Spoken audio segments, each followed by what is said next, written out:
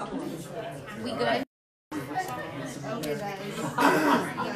All right, guys, let's get started. I want to pray real quick, turn it over to David. This is really David's show. I don't even know why I'm up here. I got like a little thing to do at the end. I think it's going to be a lot of fun.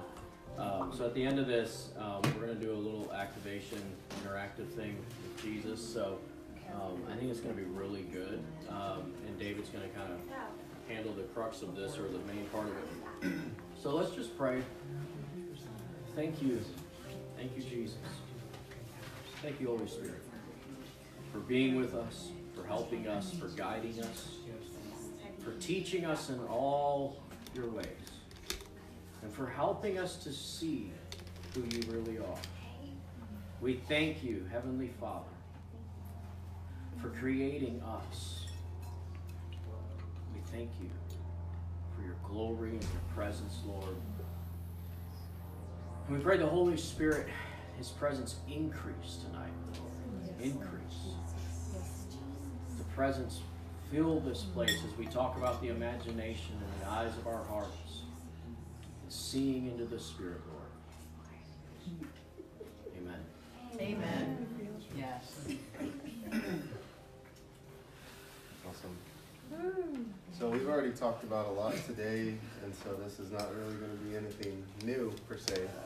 Just mostly having a different mindset towards imagination. So I also want to start out with Webster's definition of what the imagination is. And Webster defines it as the act or power of forming a mental image of something not present to the senses or never before wholly perceived in reality. So right away when I read that, I said, wow, that sounds a lot like faith. That sounds a lot like Hebrews 11:1. What said, now faith brings hopes into reality and becomes a foundation needed to acquire the things we long for. It is all the evidence required to prove what is still unseen. So now I was supposed to kind of introduce myself. So I have always been a bit of a hands-on person, and the Lord has always blessed me with the ability to use my imagination. As an only child, you come up with ways to keep yourself entertained and to just cope with being alone all the time, I guess. But you're not really alone because the Lord is with you. But there's many times I feel the Lord will show you something in your mind's eye, which I'm now learning is actually being able to see things that are in the spiritual realm that He's wanting to show you, you know? And so, I mean, there's times, many times, even recently, where people have prayed over me, and I've seen like a bucket going into a well, and it coming up, and just being able to take that to the Lord and ask Him, like, what are you trying to show me? You know, what does this mean? Because if we're not careful, we'll just blow it off. You know, we're very quick to say, oh, that was just my imagination, you know, or oh, that's just a silly thought. So,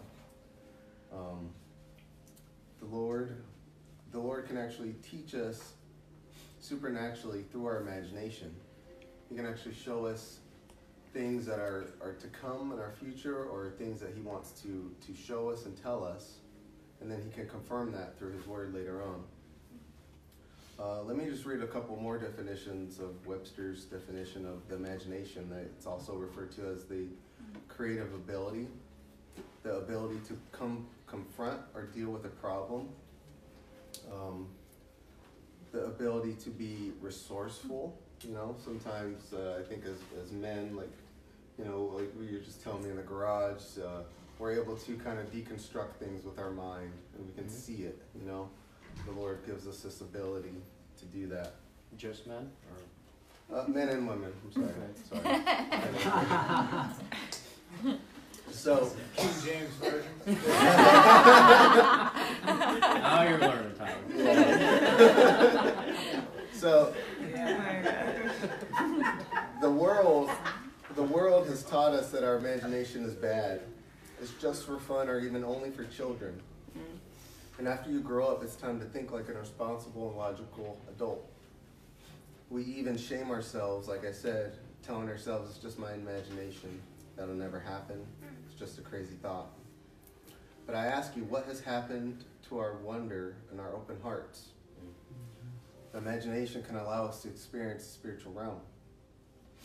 A quote that the Lord gave me one day when I was driving home, because he talks to me at the most randomest times. But he told me, when surrendered to Jesus, the human imagination becomes a landing strip, a doorway, and an available vessel for the revelation of the kingdom of heaven to land on, pass through, and fill up. Wow. Ooh, can you read that again? Yeah, can you say that again? Wow. Sorry. When surrendered to Jesus, the human imagination becomes a landing strip, a doorway, an available vessel for the revelation of the kingdom of heaven to land upon, to pass through, and to fill up. Wow. He did not give us this imagination just to entertain ourselves or just to use as children to keep ourselves busy and stay out of our parents' hair. He used it because it's a means of communication. It's a means of interacting with him. Yeah. And it's not just for children either. That's why he calls us, like it says in Matthew 18:2-4. Jesus called a little child to his side and he said to them, "Learn this well, unless you dramatically change your way of thinking and become teachable and learn about heaven's kingdom realm with wide-eyed wonder of a child, you will never be able to enter in. Whoever continually humbles himself to become like this gentle child is the greatest one in heaven's kingdom realm." What? That's Matthew, what? That is Matthew 18:2-4, the Passion Translation. Nice. So as I was studying for this and kind of digging in, I came across a scientific article, which I've come to love because science really does prove God. And in this article, these scientists have found that when people use their imagination, things are happening in the brain. I'm sorry, when people hear stories, it triggers their imagination and it causes their brain to work. Which really just made me wonder, connected right away, that Jesus told stories and parables for a reason. He wasn't just trying to be or go around, the truth. He was really trying to bring what it says in Matthew 18 to life. That's right. He wants us to use our imagination because it's the doorway that we enter into God's kingdom in. With that childlike faith, you know what I mean? Because half the things that you read in the Word, if you're not approaching it like a child and just simply believing it, or even closing your eyes, like when I read the Word at home, I play music just like this, because I have ADHD, and it's hard for me to focus sometimes. But this music... You want me to put it louder? No, I got it right here. This music turns it into like story time almost, and it brings the Word alive, almost like a story. When I was a kid, I remember, I loved like hearing other people read or stories told because it brings it alive. So after learning this, I came to the conclusion that when our hearts are surrendered to Jesus, our imagination is free to explore his kingdom. We are meant to use our imagination to bring the things of heaven into existence on earth. We can picture what the Father has in his heart for his children and create it with our words. I recently found this Japanese artist. His name is, I'm going to say it wrong, Motoko Fujimura. Nice. And he's a very educated. Huh? I'd eat sushi there. He's a very educated artist that got to go to Japan and do a study with this beautiful, unique Japanese artwork and whatnot. And he actually had an encounter with Jesus as he was reading somebody's poem. And he just had this quote that really stood out to me. He says, "You cannot love without your imagination, because you have to use your imagination at times to picture that person that's in front of you, picture that person that you might not like." For me, it was my father. I had to allow myself to imagine how God loved him and how he saw him. Wow. And then I had to bring myself into agreement with that. Because I was over here, I avoided my dad for about 2.5 years. And God called me out and said, "You can't love me and not love your father." Wow. Okay. Can I bring us a couple of scriptures? Yeah, What you just said? yeah. So Ephesians 1, 17 and 18, it says that the Lord of our the God of our Lord Jesus Christ, the Father of glory, may give unto you the spirit of wisdom and revelation in the knowledge of him, so that the eyes of your understanding being enlightened, that ye may know what is the hope of his calling, and what the riches of the glory of his inheritance in the saints. Yep. So if the eyes of our understanding is... So in the Passion Translation, that same verse actually uses the eyes of your imagination. Right. So, wow, I didn't know that. Yeah, it really makes you question then, like, what is this imagination? Yes. Is it our understanding? Is it our logical mind? Right. Is it our heart? Right. Like, because you can't actually, like, it's not tangible, you know? Right. Yeah. You can't point, like, my imagination's right here. Yeah. You know? Yeah. Like, it's right here, I got it. Yeah. It's not like... And I like how, so the eyes of your understanding be enlightened. Also in Psalms it talks about the same, using that same concept, the eyes of the heart. Yes. Which I have come to understand is your imagination. Which I also believe is connected to your spirit, because Yes. just like Karen was talking about traveling in the spirit and going places and experiencing things, I think your imagination is part of that. Yeah. Because I can close my eyes and I can imagine myself being back up in upstate New York, which is a very scary thought. It gets very cold there. Come back. But you can start to feel it, you know? Yeah, you And it's connected to your senses. Like you can. So my mom passed away, like it'll be 6 years ago now, and I can pull her gardenia perfume out of my little safe and I can smell it. And my imagination, my mind just runs wild with all the beautiful thoughts and memories and just fun times of us, you know. And I think that's why God gave it to us too, because we can stop and use our imagination to relive a moment that we experienced with Him.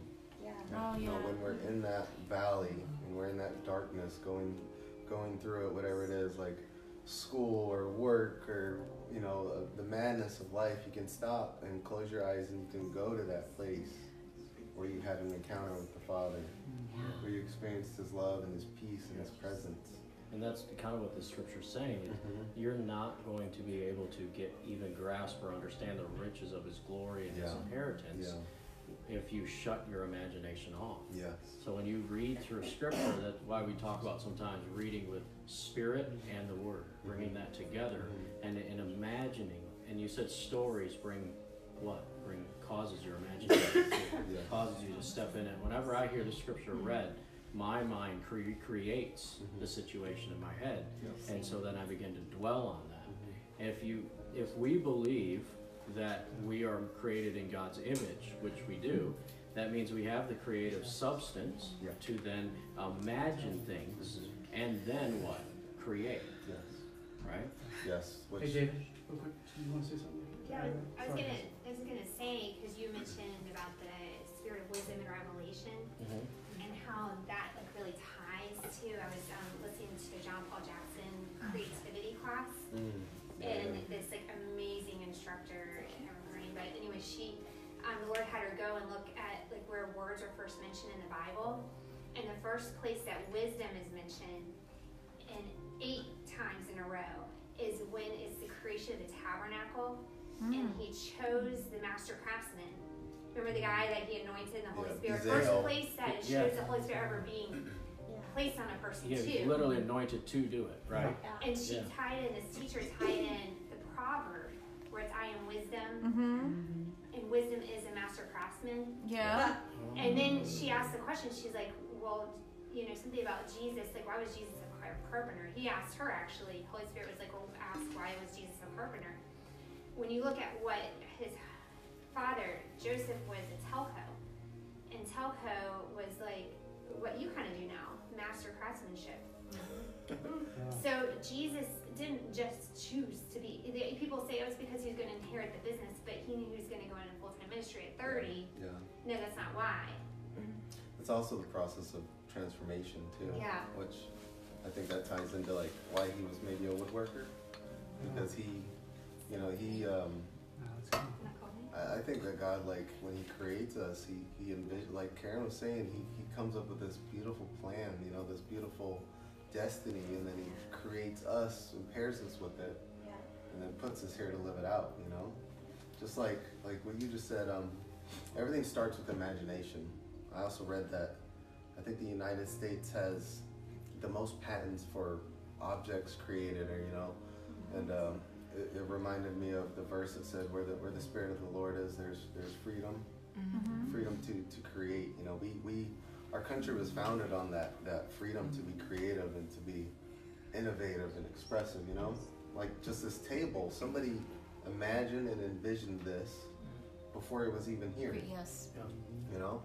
I've had the blessing to be blessed with a small business where I get to build furniture for people, and you know, I get to go and visit with them and kind of hear their ideas, and then just I like to tell them what we're going to do is we're going to take whatever you have envisioned in your mind, and we're going to bring that to life, you know? Because everything in this natural world that we see was once just a thought. It was just something that somebody was picturing in their mind, you know? And we were put here to cultivate. We were a thought. Not just relation, huh? We were a thought. Yes, we were. And it's just kind of like, you know, I guess like, even when like a couple gets married, you know, they're happy and they're married and they're pursuing the Lord, and then they imagine like, wow, could you imagine like this but with children, you know, and then they get to add to that, they get to cultivate their family, they get to create my that. grandfather passed away when my dad was 16, so I never met him. And when I received Christ, knowing that I wasn't raised in a Christian family, I said, Lord, who prayed for me? Somebody had to pray for me. Yeah. So I asked him, and I saw a vision of someone in a rocking chair with a Bible. And after I got saved, the Lord said, you and your household will be saved. And my uncles, my cousins, my nieces, my nephews were all getting saved. And I went to lunch with my uncle, and I said, please tell me about my grandfather. I want to know. And he said he used to sit in a rocking chair and read his Bible, and we would climb on his lap. And I said, he prayed for me to receive Jesus. Wow. Wow. Jeez. That's good. That's awesome. So, I know to some people this thought of using your imagination seems kind of far out there or like unattainable, you know? But I think it's more real. I think we do it on a daily basis and we don't realize it. Because fear entertains the imagination very well.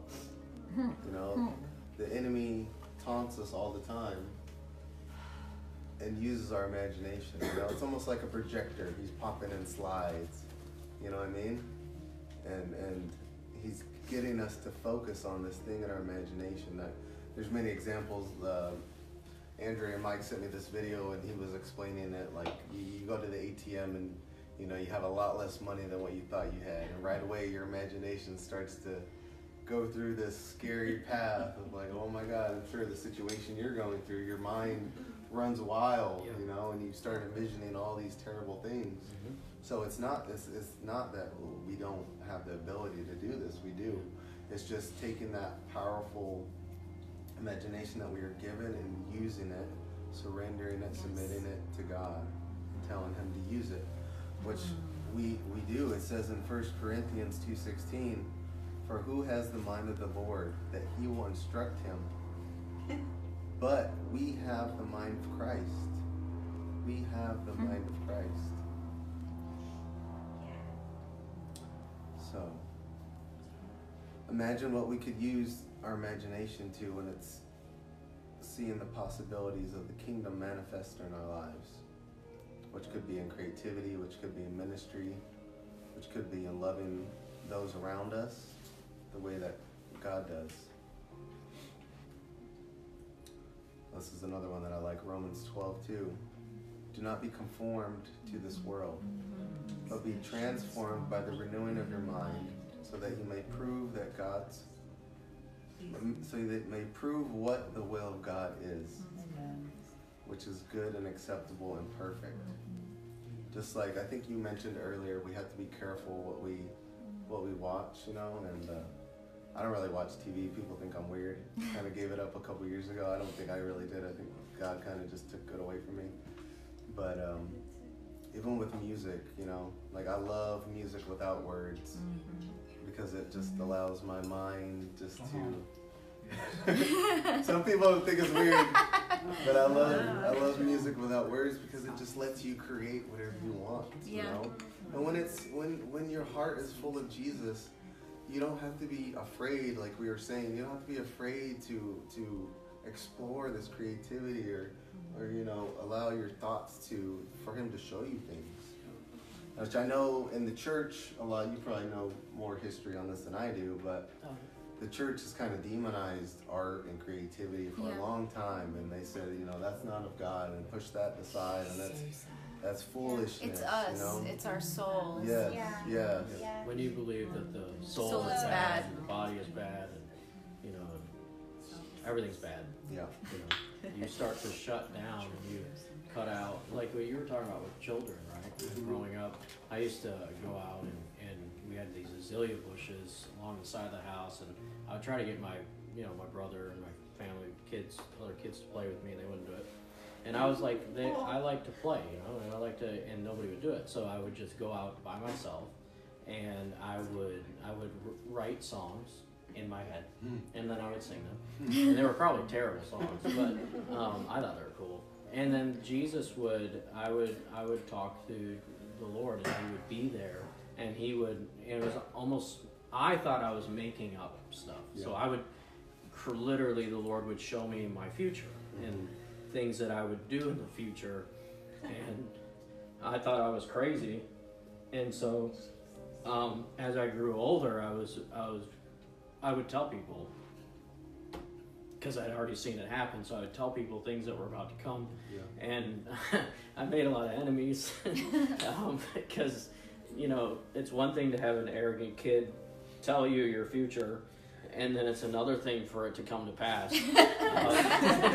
And so, you know, but the Lord and I spent a lot of time together, and it wasn't what I wanted. I wanted to go play with other kids, but there wasn't any available, so I would literally play games with the Lord. Like, we would go out and we would create a whole scenario, you know. Believe it or not, like, I was an NFL quarterback and I won the Super Bowl one time. And I went through every game, you know. I went through every scenario. I built some of the most amazing homes you could ever imagine. But I used to, as I grew older, I began to use that to my advantage. So when I got into, like, I worked for my dad, so I didn't have a lot of time to do schoolwork, right? So I would have to scramble to get all my schoolwork done literally in a couple of hours every day. Just otherwise, or sometimes we'd go days without doing schoolwork, and then I'd have to catch up. Don't tell mom. But what would happen is I had to be able to learn quickly. I had to learn how to learn quickly and how to gather information quickly. Otherwise, you know, I would have failed. And but I also my time spent with the Lord, I didn't know I was spending time with the Lord when I was a kid. It was just me, my imagination, and I was told, you know, and I was taught, kind of like everyone else, your imagination's not really, it's just your imagination, right? That's what we're taught. It's just your imagination. And we're not taught the beauty and the spiritual and the interaction. But later on, the Lord spoke to me. Actually, I was standing like right here when he did one night when we were worshiping, and he said, I was with you. I was with you while you were playing those games. I was with you when you were struggling. I was with you, you know, and I was... Thank you, Lord. I was interacting with you, and that's why, as a kid, I was so full of joy. Like, it would just, like, bubble out of me. Like, it was just like... and the Lord told me, he said, one day I will restore that. You know, one day that will happen again. And, but throughout my life, I've used it. I was sharing with you earlier. I'll talk about something a little more analytical so I stop crying. My father and I, my brother, and we used to build homes. And my dad, the day before, he'd hand me a package. And in the package was this 8x11 sheet of paper, and it would have the truss layout of these homes. And so the homes we built weren't these little 1,200 square foot houses. They were like sometimes 10 and 12,000 square foot. They're huge homes with complicated truss systems and buildings. And he would hand me the sheet of paper, And sometimes it's a full sheet, sometimes it's a small sheet. And it looked like tons of lines and measurements, right? And you had to get it, because I would take that sheet, he would give it to me the day or two before, because he learned, what he figured out is I would sit there and I would study it, and I would formulate like a plan in my mind of how we were going to set all these trusses, because you have a crew of about 8-10 guys, you have a very expensive crane, you got to get it done on a certain period of time, and you're only paid so much to do the project, so you have to complete it on time. But you got to have someone on the ground that knows how to organize it, set it up, make sure all the right trusses are flying, make sure the right direction, the right ends are flying. And you got to make sure everything is lined up properly. And so when they dump these big truss loads, they do not jump them in order. Like, they just show up with these semis, they dump them on the ground, and then you have to sort them out, and you have to be able to sort it quick. And so I would spend the day before memorizing and learning exactly how we were going to set all these trusses and the format that we were going to use. And then the day of, all we had to do was do it. You know what I mean? I could sort the trusses quickly. I could even go the day before, sort all the trusses so I knew exactly where everything was flying, and then we could just go. Yeah. And so, but I would literally go to bed after reading it and studying it. I would go to bed at night, and I would think over the next day. I knew exactly how it was going to happen. I knew exactly everything, and I would just replay the day in my mind, and then I'd wake up the next morning and I would do it. Yeah.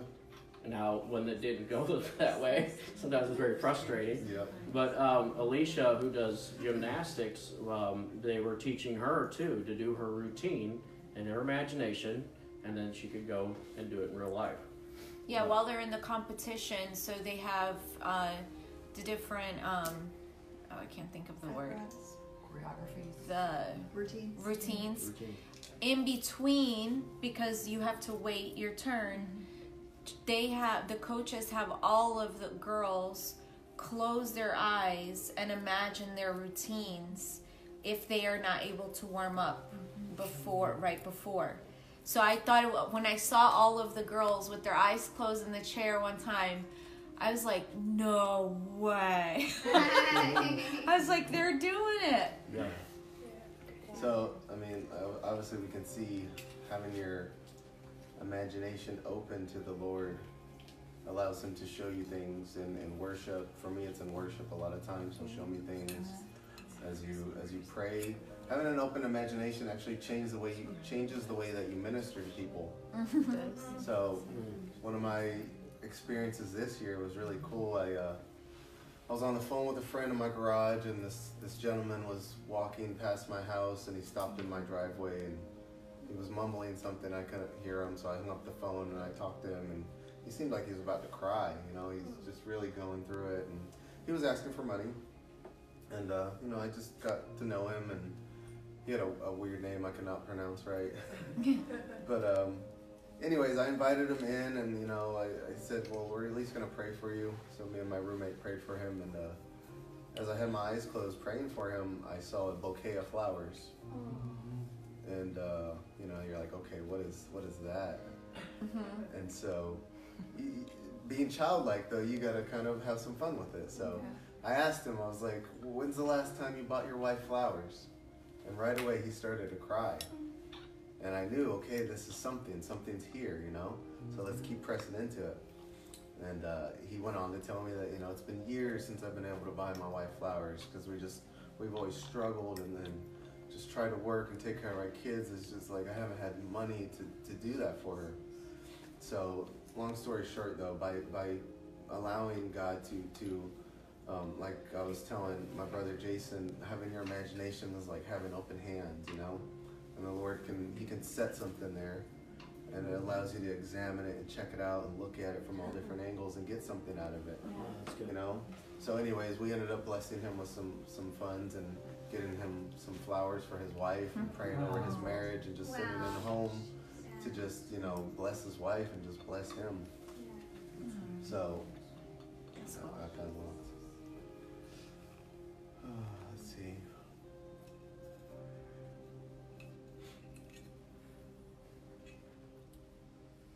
So there's one more thing I feel the Lord showed me. So our imagination can actually paint the lens, or not paint, but create the lens that we see the world in, you know? Each one of us in this room, there's a really good video on YouTube by Graham Cook called Changing Your Spiritual Lens. If you've never seen it, I recommend it. It's really good. Yes. But he talks about as you go through life, your lens changes, you know, and from a kid, I experienced a lot of like domestic violence and things like that, you know, and the way I viewed certain things in the world was kind of twisted and tainted, you know, and as you get to know the Lord more, he can clean that lens, he can polish it, and he can refine it. And it was making me think about Paul. Obviously, we know Paul had this crazy encounter with the Lord. And in the Bible, it says that scales fell from his eyes. And I don't know if this is biblically true, so if it's not, you can stop me. But I wonder if maybe there was actual physical scales on his eyes, or maybe his imagination had been calloused. Maybe it was hardened, you know? So when he had this encounter with God's love, it broke that off, and it gave him a new lens to see the world through. Because when you have a distorted lens, you can be doing things and you think you're doing the right thing, you know, because your heart's in it, and you think you're doing the Lord good, or you think you're loving your brother or your sister, but you're actually doing harm, you know, and you're doing more damage. You're causing people to stumble and to fall. So by having, like it says in the Word, the constant renewing of your mind, you know, as we go through this journey, because we're only here on this earth temporarily, we got to think of eternity, right? So we're getting ready to be brought into the fullness of Christ. So I think that Paul not only had a physical revisioning, I guess you could say, but also in his imagination. I think his imagination was totally rewired, because then he had a different lens, and he had a different motivation, and he saw things differently. He saw people differently. He saw them with God's love, and he saw what the Father was doing clearly, and he lived that out. So I think I just want to end with a verse that has really became a huge part of my life, and that is Ephesians 2:10, which is actually the name of my little small business, 210 Woodworks. But the verse in the NLT says, "For we are God's masterpiece. He has created us anew in Christ Jesus, so we can do good things he planned for us long ago." And I think trying to imagine yourself as a masterpiece that God created, because we all know we have pasts and we have histories, and they're not pretty, you know? But God says that we are his masterpiece. And I like to look at art. I love design, and I look at these things, and I even design and build things myself, and it really hits home, because when you create something from your imagination with your hands and you bring it into this world, you are proud of it. You are so proud of it, and you want to show it off, and you put your name on it proudly. And that is us. We are Christ's masterpiece. Amen. So now I think we're going to allow the Lord to show us some things in our own imagination. I wanted to, you know, there's throughout Scripture, and we were talking about even about right there. I'll turn it up once I complete. Go up a little bit higher.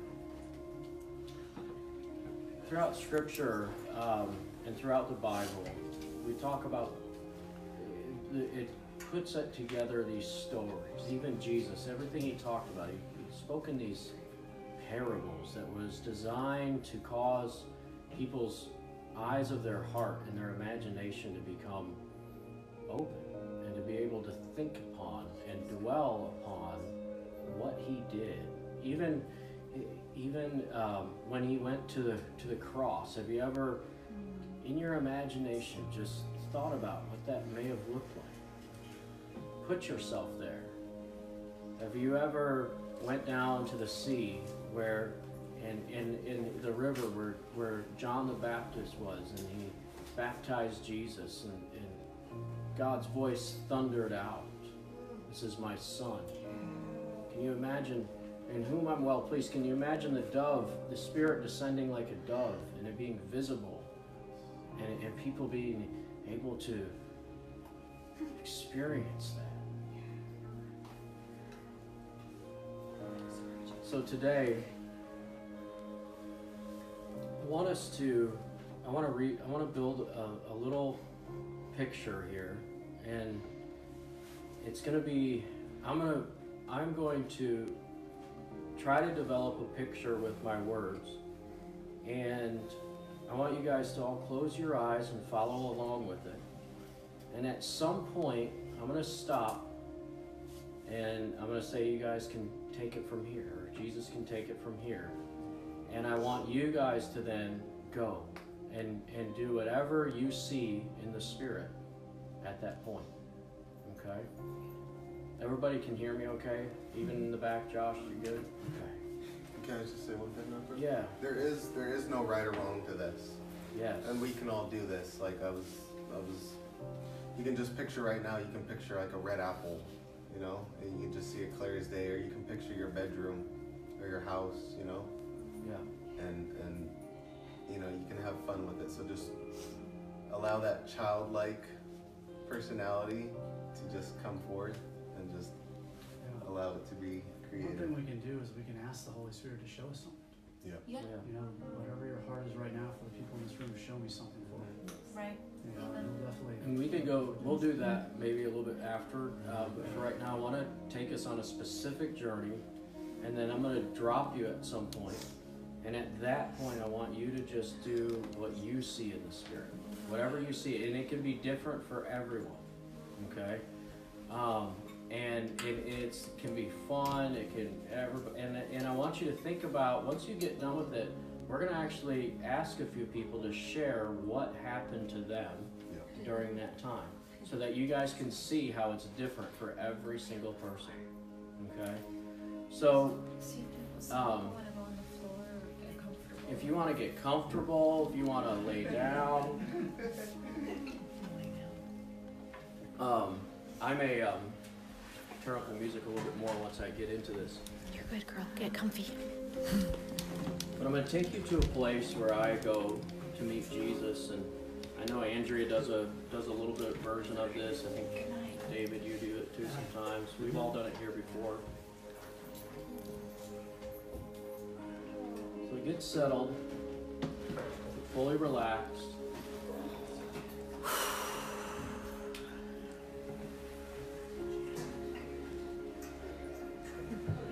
His presence is here.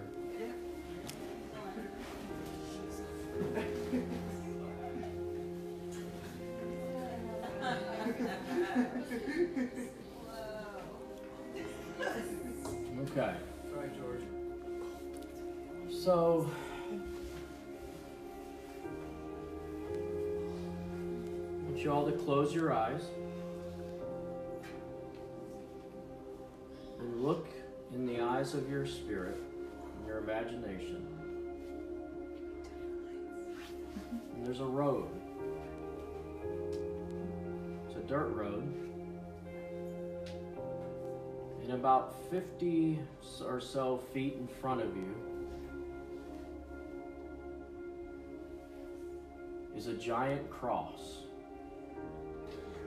And it looks like the cross that Jesus hung on. But he's not there. It's an empty cross. And I want you to walk towards that cross. And as you're walking towards the cross, I want you to look down at your right hand and your left hand. And some of you are carrying something in your hands. And if you are, as you approach the cross, there's hooks on the cross. And those of you who are carrying things that can be hung there, just put them on those hooks as you approach the cross. You're going to have to walk up to it first. And if you're carrying something that can't be hung, just set it down there at the foot of the cross.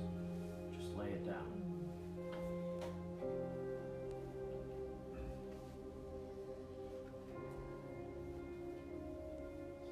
Now, as you face the cross, there's a door. And I want you to push that door open and step through the cross. And on the other side of that cross is a beautiful forest. Gorgeous. It's got a path running right in front of you with the most beautiful vegetation, with plants. You can smell, there's a light breeze, and you can smell the flowers that are blooming all around you. There's beautiful lilies and roses, all different colors. And they almost appear to be alive, like dancing, just in beauty. There's like a different vibration there of beauty. And you can smell the fragrances, the beautiful flowers and lush vegetation and green vegetation. And there's a path that's leading downwards. It's kind of a winding path. And just walk down that path. Beautiful. It's like down into a valley there. And as you come around the bend, you're going to see a beautiful stream. Now this stream, you couldn't see it when you came through, but now it's right in front of you. It's beautiful, flowing water. The water's crystal perfectly clear. And you can look into the stream right to the bottom, and it almost looks like gold dust at the bottom. Where there would normally be sand is gold dust. Solid gold dust. And there's fish in the stream, and they're all different colors, beautiful colors. And they're swimming all over the place, and they're having fun, and they're swimming all over. And you don't have any shoes on, you're just in your bare feet, so you're just gonna step right down into that gold dust, right into that stream, and you're gonna wade in. You're just gonna keep wading in, deeper, deeper, deeper, and the water is so perfect. It's just beautiful. It feels like life itself. And you're gonna go walk right under that water, and you can breathe under that water. And the fish are swimming all around you. They're greeting you. Hey! And they're greeting you. They're checking you out. They're so excited you're there. And as you walk through the stream, you're going to walk down the stream. Not across, but down the stream to the left there. You're gonna walk a little ways, and then you're gonna like jump a little. And you're in the water, so there's no gravity, so you can kind of float. It's beautiful. It's so comforting. The water just is the most perfect water you could ever imagine. So beautiful. And then you're gonna come up out of the stream now, as the stream kind of curves, so you came up out of it. You walk out of it, and as you look up, there's Jesus standing there. A big smile on his face. And he's looking at you. These beautiful blue eyes. He's looking at you, smiling. I'm just going to leave you there with Jesus.